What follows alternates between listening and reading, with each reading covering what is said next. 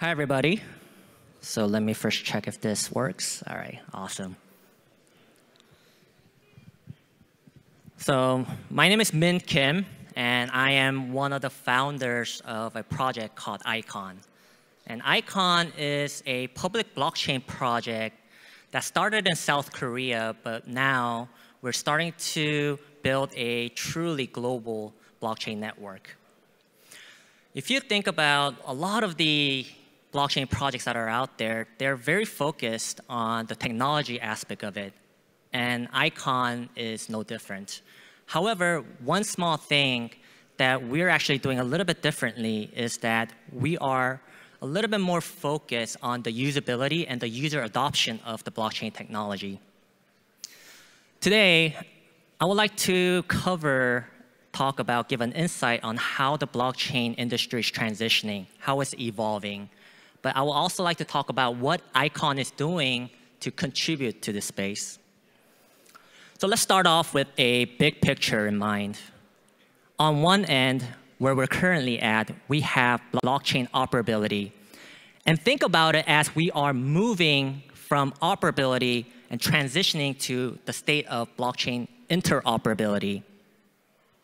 Now, to get to that state, we have many, many challenges ahead of us in terms of technology and adoption.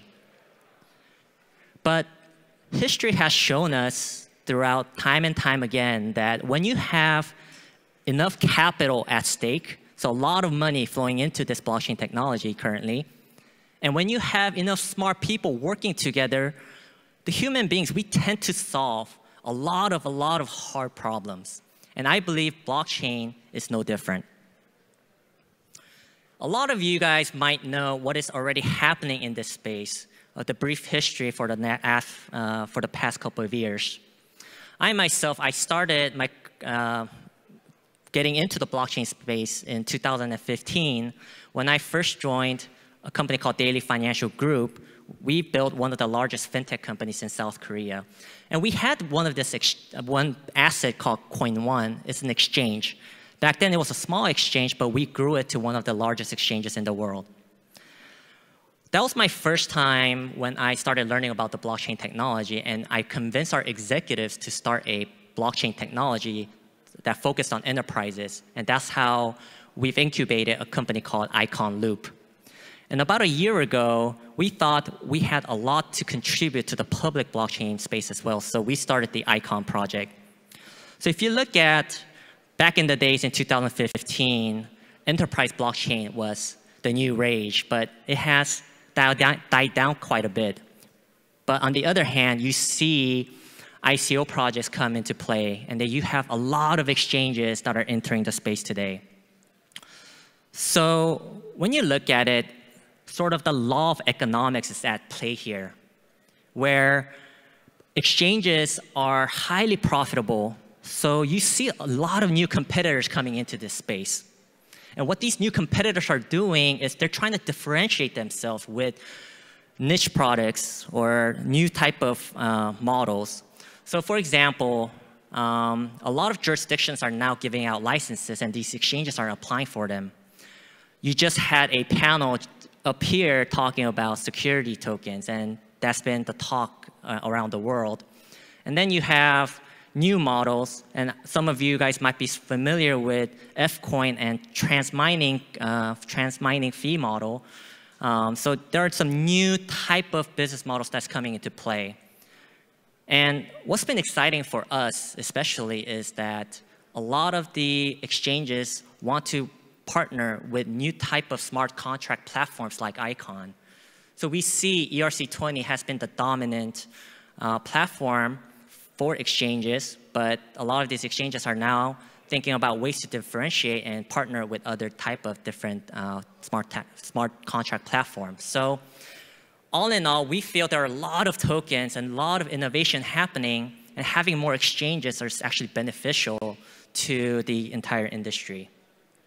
So a lot of capital has been flowing into a variety of tokens.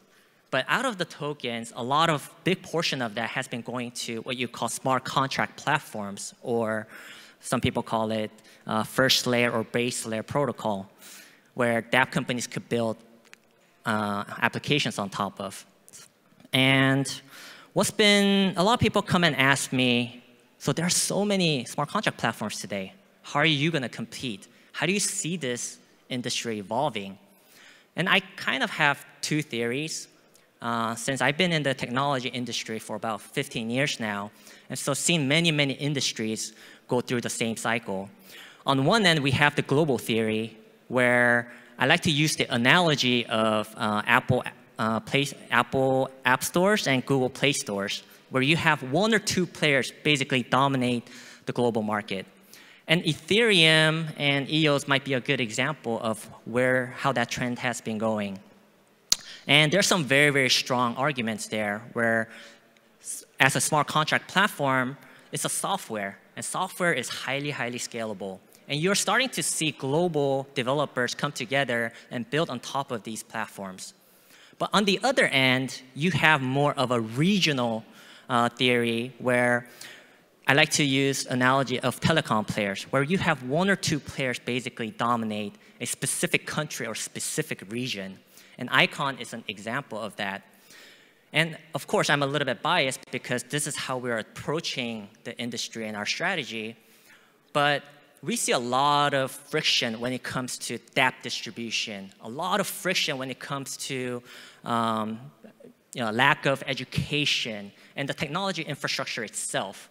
So the way we're thinking about it is we want to work with different partners to collaborate and really find a usability, get that user adoption before going global. And enterprise blockchain has been cooling down a lot recently. And because we're in the enterprise blockchain space as well, there are a couple of problems that I see. One is that the enterprises themselves, historically, they're used to owning IP. They're used to filing for patents or having control over their software. So like the blockchain model or sharing a ledger with other partners or competitor and convincing them to do so has been really, really challenging and difficult. Secondly, there's also a problem with getting enterprises to pay for a nascent technology like blockchain. But we see this trend sort of changing as well at this point, where we see companies like IBM starting to adopt existing blockchains like Stellar, at least experimenting with it.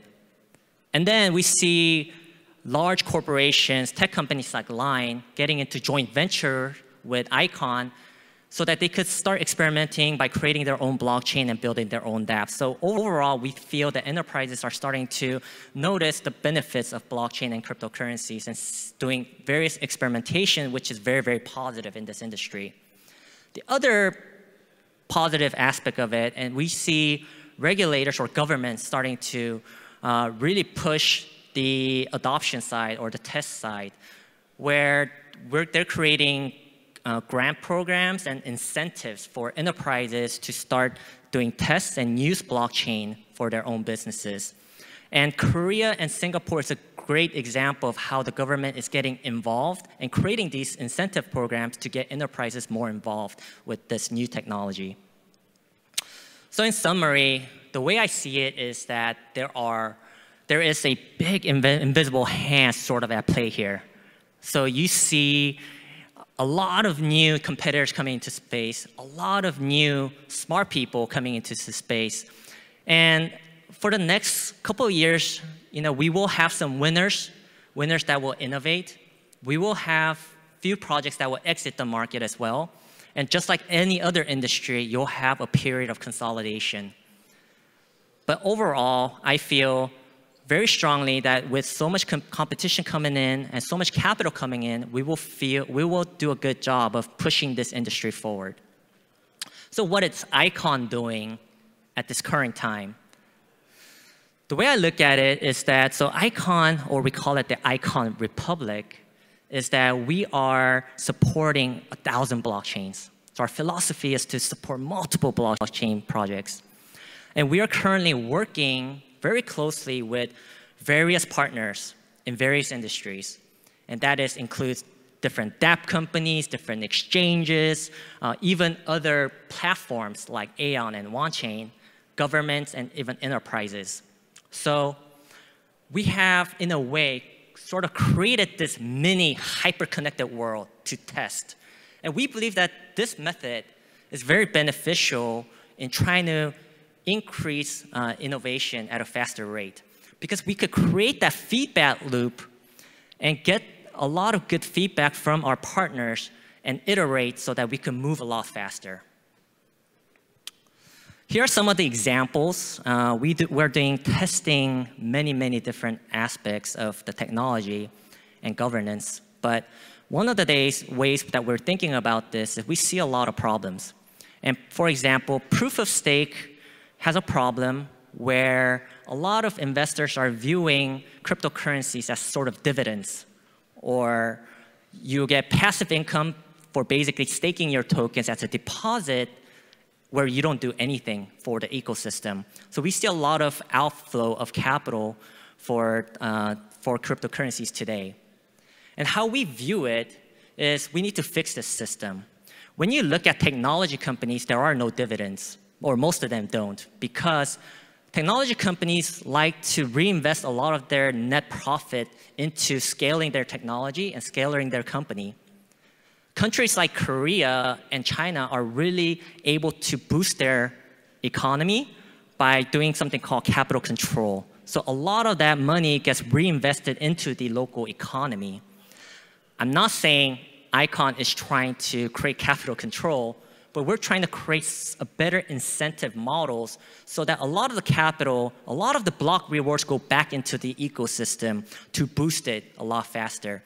And we call it the proof of contribution, where we have a scoring system where we allocate a lot of that block rewards to people, to teams that are actually contributing to grow the ecosystem. Secondly, we have something called virtual step. Virtual step is a concept that we developed by working very closely with our dApp partners. The dApp partners have this issue right now where they want to minimize or mitigate transaction costs. And by staking their ICX tokens, they earn basically a loyalty reward, which we call virtual steps. And these virtual steps can be used against the transaction fees and minimize their transaction costs.